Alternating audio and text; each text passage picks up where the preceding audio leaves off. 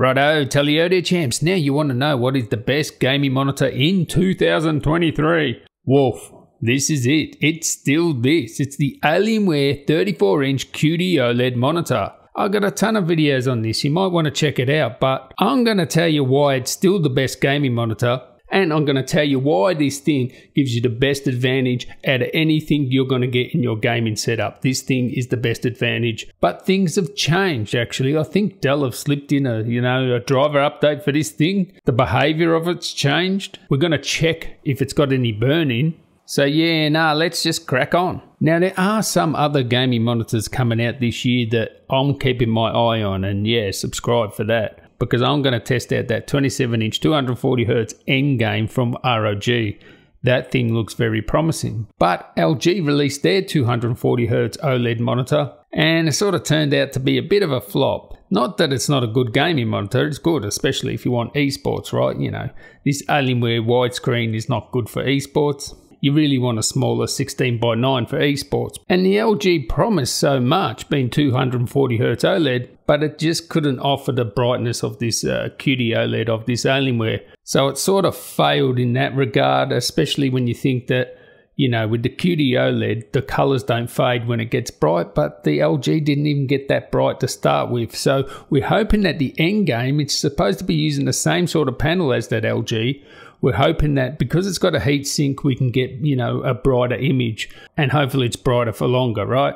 So stay tuned. Make sure you subscribe for that 240Hz OLED coming from ROG, the Endgame. But currently, as it stands now, this is the best gaming monitor. Now let's talk about burn-in. Well, as you can see here, you know, I can put 100% bright, I can put, 33% grey, 50% grey, and it sort of doesn't matter. I can't see any burn-in. Now, someone in the comments on one of my videos about this 34-inch QD-OLED monitor from Alienware said basically their brother or something returned 4 of them and all of them had burn-in.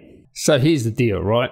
I do the pixel and panel refresher, I don't know, once a week or whatever. It does it automatically too. And Dell must have slipped in a new driver because the way this behaves now is different to when I got it. What do I mean by that? Well, I never ever heard the fan on this, ever. And I still don't if I'm gaming or video editing. But when I was browsing the web the other day with lots of bright white, web pages, I was doing that for about maybe an hour or so. I turned off the computer and I can hear a fan. I'm like, what is that? And it's the fan on the actual monitor. So those bright white pages, and I have it in 1000 nit peak brightness and I have it in HDR mode. So those bright white pages, it's putting on the fan now where it never used to. So I think they've slipped in a new driver.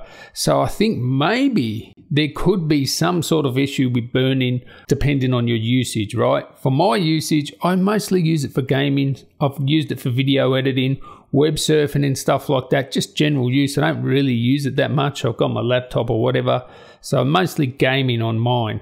But I can imagine if you have lots of bright white web pages and you're in 1000 nits setting on this thing, given that now the fan kicks in all the time, maybe there's something to that. Maybe this guy, whatever, who had 4 panel replacements, maybe uses white web pages all the time and doesn't use the pixel refresher or something. I don't know. But what I will say is stick it in dark mode. I think that's the best course of action. I don't see any burn-in with my usage, so I can only tell you from my perspective, and I always have in the top left-hand corner my telemetry, and I've looked, there's no burn-in there, and they're bright, right? When I game all the time, those things are there on the top left-hand corner all the time, and I'm not getting any burn-in. But I will say, whatever, they must have slipped in the new driver because I've never heard the fans before, and also I don't think in Windows HDR mode it's as bright as it used to be. So that might be a Windows update thing, or maybe it's the driver, I don't know.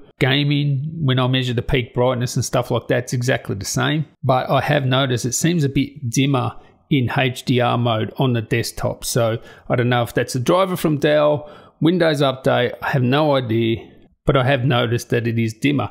Now, I'm not saying it's dim, it's still brighter than anything out there, but it's not as bright as it used to be. Because I remember at night, when I'm in there at night, it's like, wow, this is too bright. But I couldn't be bothered switching between 1000 nits and 400 nits, so I just leave it 1000, yeah, whatever. It's too bright, whatever, that's fine. Just leave it in dark mode. For me, burn-in hasn't been an issue, but I will say they must have slipped in a new driver there because I've noticed the fan where I've never noticed it since it's been out. So that is what it is.